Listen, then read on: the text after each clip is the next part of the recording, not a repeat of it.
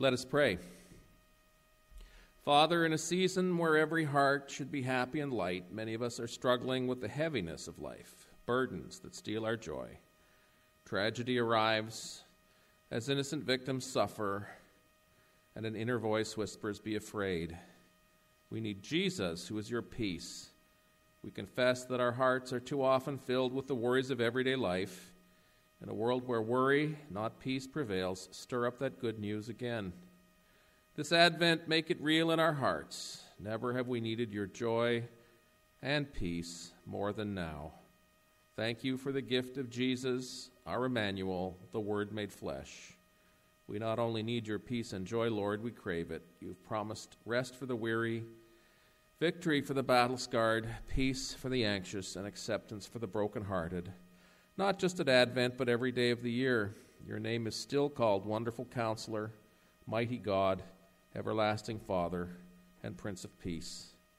We know that peace on earth can only come when hearts find peace with you. You are still our joy. You are still our peace. You're no longer a babe in the manger. You're Lord of Lords and King of Kings, and we celebrate you as Lord this Christmas and always. In Jesus' name, amen.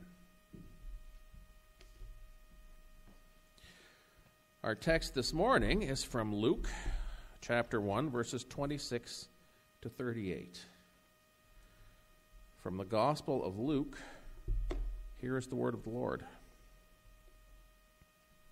In the 6th month, God sent the angel Gabriel to Nazareth, a town in Galilee, to a virgin pledged to be married to a man named Joseph, a descendant of David. The virgin's name was Mary. The angel went to her and said, "Greetings, you who are highly favored, the Lord is with you." Mary was greatly troubled at his words and wondered what kind of greeting this might be. But the angel said to her, "Do not be afraid, Mary. You have found favor with God. You will be with child and give birth to a son, and you are to give him the name Jesus. He will be great and will be called the Son of the Most High. The Lord God will give him the throne of his father David, and he will reign over the house of Jacob forever. His kingdom will never end." "How will this be," Mary asked the angel, "since I am a virgin?" The angel answered, "The Holy Spirit will come upon you, and the power of the Most High will overshadow you. So the Holy One to be born will be called the Son of God. Even Elizabeth, your relative, is going to have a child in her old age, and she who was said to be barren is in her 6th month. For nothing is impossible with God." "I'm the Lord's servant," Mary answered. "May it be to me as you have said." Then the angel left her. And thanks be to God for this reading from his holy word. Amen.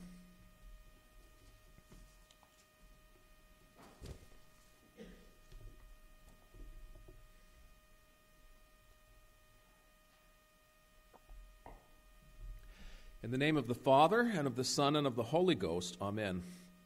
Last week we read of the angel Gabriel.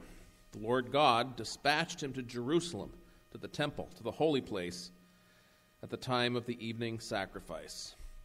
Gabriel stood by the altar of incense and found Zechariah, a country priest, at the high point of his career, offering a sacrifice of incense for his first and last time.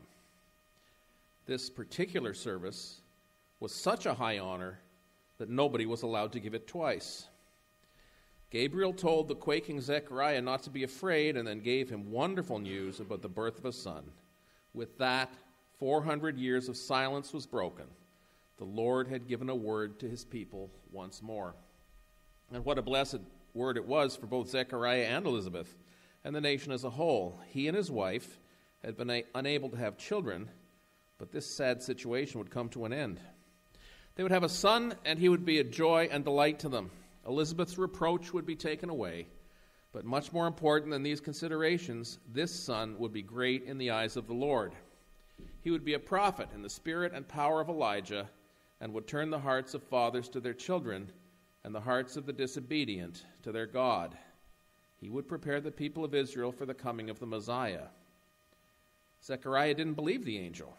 He asked Gabriel, "How can I be sure of this? I'm an old man, and my wife is well along in years." Gabriel struck him dumb, and dumb he would remain until the birth of his son, 9 months later, his son, John the Baptist. As we come to our lesson today, we find that 6 months has passed. God dispatches the angel Gabriel again, but this time not to Jerusalem, but to Nazareth in Galilee. His message this time is not for a priest of Israel, but for a young girl, an unlettered teenager. And this time it is not about a natural birth delayed beyond normal years, but a virgin birth unique in all human experience. When God dispatched Gabriel to Nazareth with this amazing message for Mary, the angel did not say to God, "I beg your pardon, I've just been to a priest at the temple in the middle of a worship service. I gave him good news. He flat out didn't believe me. And now you want me to go to a peasant girl with an even more incredible announcement. Are you sure about this?" There was none of that. Gabriel went immediately, without question and without demurring. That's what angels do. They always obey. The good angels, they always obey. He obeyed. You know where the bad angels are. He obeyed promptly and cheerfully, as he'd always done from the time of his creation. Every week when we are together, we pray, "Our Father who art in heaven, hallowed be thy name. Thy kingdom come, thy will be done on earth as it is in heaven." As we pray that, let's remember the example of Gabriel. Let it be an encouragement and a spur to us to a quicker, more urgent, and more cheerful obedience to the Lord.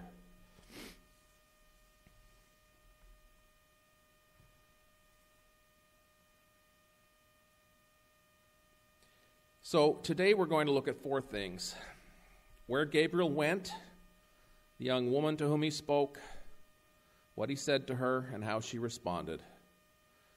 So let's look at the lesson. In the 6th month, God sent the angel Gabriel to Nazareth, a town in Galilee, to a virgin pledged to be married to a man named Joseph, a descendant of David. The virgin's name was Mary. As he came to earth that day, Gabriel ignored Judea, which had been the center of God's work down through the centuries. He went instead to Galilee. Galilee was a land held in contempt by many Jews because its population down through the years had in great measure intermarried with Gentiles, though intermarriage was strictly forbidden in the law. As a result, they'd become to a large extent a mixed people. The people of Galilee were commonly and cruelly dismissed as mongrels. Bypassing Jerusalem, the seat of David's kingdom and the Lord's temple, Gabriel went to Galilee and specifically to Nazareth. Nazareth was an obscure little nothing of a place. I've been there. It's still nothing really great to talk about. It's a little bigger now. It's not mentioned in the Old Testament. It's not mentioned in the works of Josephus or in any rabbinical writings of the time. It was a shoddy, corrupt halfway stop between the cities of Tyre and Sidon. It was infested with Gentiles and Roman soldiers. Nathanael, a disciple Jesus described as being without guile, a forthright, plain speaker, once asked if anything good could come from Nazareth. The place did not seem like much, but then neither did the girl to whom Gabriel appeared. She had nothing in the way of recognizable credentials. She was a teenager, possibly 14 or 15. She was too young to have known anything of the world or to have accomplished anything much. She was most likely illiterate, but at the same time, it's clear she had a good grounding in the faith. We'll see when we come to her song, the Magnificat. That's on Christmas Eve in the morning. Her knowledge of the Bible was clearly extensive. It came from attending worship at the synagogue and memorizing large portions of scriptures. In normal circumstances, she would marry, have a big, poor family, and never travel more than a few miles from her home, living and dying quietly and in obscurity. And so it was that the greatest news ever proclaimed in Israel came to the humblest of people. Mary sings about that in our lesson in a few weeks. "My soul doth magnify the Lord, and my spirit doth rejoice in God my Savior, for he hath been mindful of the humble estate of his servant." 9 months later, the angels would proclaim the birth of the Messiah to humble shepherds in the fields. The good news comes to the poor and humble, the meek and lowly. Martin Luther put it this way: Gabriel might have gone to Jerusalem and picked out Caiaphas' daughter, who was fair, rich, clad in gold embroidered raiment and attended by a retinue of maids in waiting. But God preferred a lowly maid from a mean town. Why does he come to the lowly? For 2 reasons. First of all, he comes to the humble because they have room for him. Kent Hughes put it this way: the Lord comes to needy people, those who realize that without him they cannot make it, those who acknowledge their weakness and spiritual lack. The incarnation, salvation, resurrection, and Christmas are not for the proud and self-sufficient. And second, he comes to the humble, lowly, and weak, so that the glory might shine all the more brightly as he works through their weakness. When the Apostle Paul was given a thorn in his flesh, he prayed for God to remove it. God didn't. Instead, he sent Paul this word, "My grace is sufficient for you, for my power is made perfect in weakness." Paul gloried in the news, saying, "Therefore I will boast all the more gladly about my weaknesses." When Paul was weak, it became utterly clear that God was strong. Now when Gabriel approached Mary, this is what happened. The angel went to her and said, "Greetings, you who are highly favored, the Lord is with you." Mary was greatly troubled at his words and wondered what kind of greeting this might be. So Gabriel tells Mary two things. First, she's highly favored. And second, the Lord's presence is with her. That Mary is highly favored, or full of grace, as it's sometimes translated, has caused a serious mistake about her to be made. The Roman Catholic Church holds that Mary is so full of grace that rather than simply being a recipient of grace, she's also a dispenser of grace. They believe that Mary has grace abundant and overflowing, and so if a person goes to her in prayer, saving grace can be received from her. In some Roman circles, Mary has been elevated to the status of a co-redeemer, a co-mediator, the co-redemptrix, they call her sometimes. Some have gone so far as to say that no one comes to the Father but by Mary, but Scripture is absolutely clear on this point. There's one mediator and one mediator only between God and man, and that is the Lord Jesus Christ. And Mary, like everyone else born except the Lord Jesus, was born a sinner, born under a curse, born with a dead and stony heart, born in desperate need of a Savior. It's not just Protestants that believe that. The Orthodox believe that. Most Christians believe that. That song I sang last week, to me the most theologically correct part about it is, did you know the child that you delivered would soon deliver you? Mary needed to be delivered too. Now, unfortunately, because the Roman Catholics have accorded Mary a divine or semi-divine status, Protestants tend to ignore Mary, and that's too bad because Mary is a model for those who experience the birth of the Savior in their hearts. We've seen that Mary had a humble heart. We'll also find out that the mother of our Lord had a reflective heart, a believing heart, and a submitted heart. These are qualities we too must cherish and nurture in our lives if we're to mature in the faith and grow as disciples. Reflective, believing, and submitted. So, to her humility, Mary added a reflective disposition as well. When the angel made his presence known and greeted Mary, the Bible says she was greatly troubled at his words and wondered what kind of greeting this must be. The word wondered here means that she kept pondering the import of Gabriel's words. What do these words mean for me? What will they require from me? Mary had a reflective nature. There's a lovely passage about that in Luke chapter 2. Jesus has been born. The angels have given the shepherds the news. They have run to the manger. And here's the text. So they hurried off and found Mary and Joseph and the baby who was lying in the manger. When they had seen him, they spread the word concerning what had been told them about his child, and all who heard it were amazed at what the shepherds had said to them. But Mary treasured up all these things and pondered them in her heart. She pondered the things of God in her heart, coming back to them time and time again. Here's an interesting story. The poet Robert Southey was an English romantic poet, a contemporary of Wordsworth and Coleridge, and he was a remarkable man. As well as being a poet, he was an essayist, a historian, and a biographer. He wrote biographies of John Bunyan, John Wesley, William Cowper, Oliver Cromwell, and Horatio Nelson. He wrote a history of Brazil and the Peninsular War. And one day, he told an old Quaker lady how he filled his day. He studied Portuguese grammar while he washed and shaved, something else while he had breakfast, and something else again in the morning. He gave detail after detail of a life filled with activity of one sort or another. She said to him quietly, "And when does thee think?" Don't get so busy that you cannot take time each day to ponder the things of God. Like Mary, take time to reflect upon the Lord and the things of the Lord. Do this especially when you're having trouble with the disciplines of prayer. When you're finding prayer difficult, try this. Stop trying to pray and instead think about God. Ponder his attributes, his immensity, power, infiniteness, his holiness, his righteousness, his wisdom, his goodness, his mercy, compassion, and love. Ponder not only who he is, but also what he has done, his creation, his providence, his redemption in Christ, his promising to come again. And as you reflect upon God, focusing upon who he is and what he has done, prayer will come. You will find yourself praising and glorifying him. His beauty is such that you won't be able to help it. Seek him first, and the rest will follow.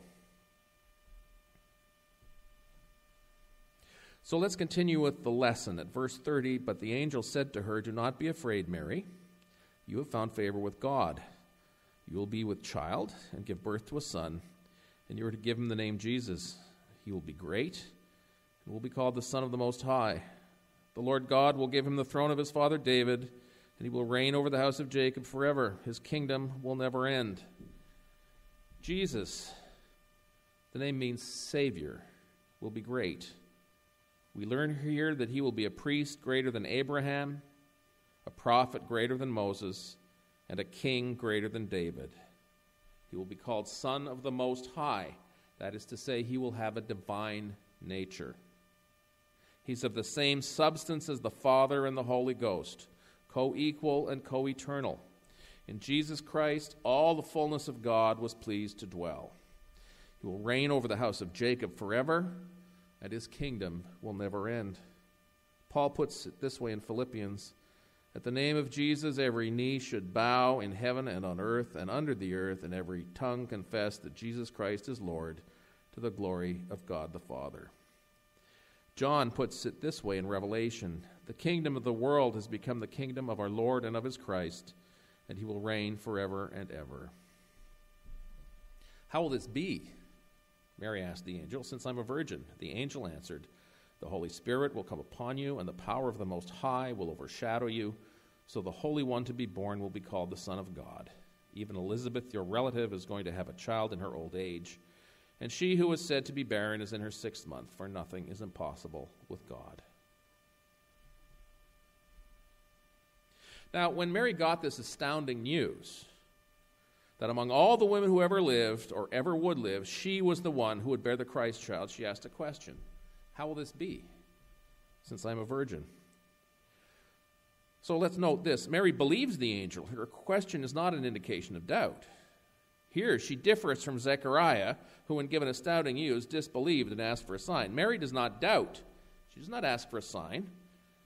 But she's mystified because she knows how babies are born, and she knows she doesn't fit the bill. It's a biological question she asks. You see, as well as having a humble and reflective heart, Mary has a trusting, believing heart. And the angel provided the answer. It would be through the power of the Holy Spirit that the pregnancy would occur.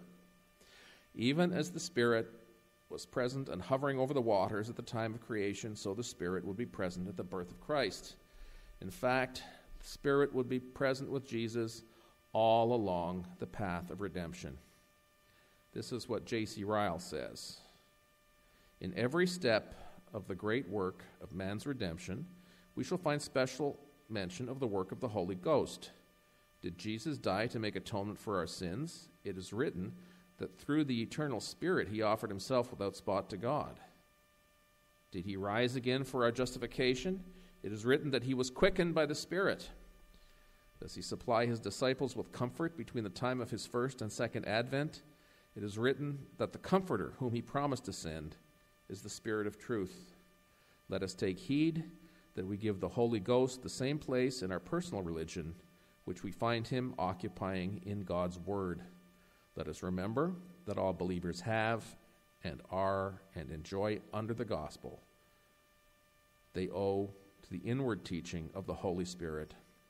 The work of each of the three persons of the Trinity is equally and entirely needful to the salvation of every saved soul.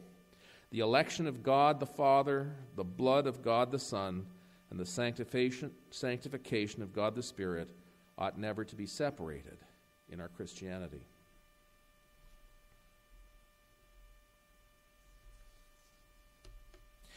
The Holy Spirit would bring about the birth of Christ. How? Well, suffice it to say that with God nothing is impossible.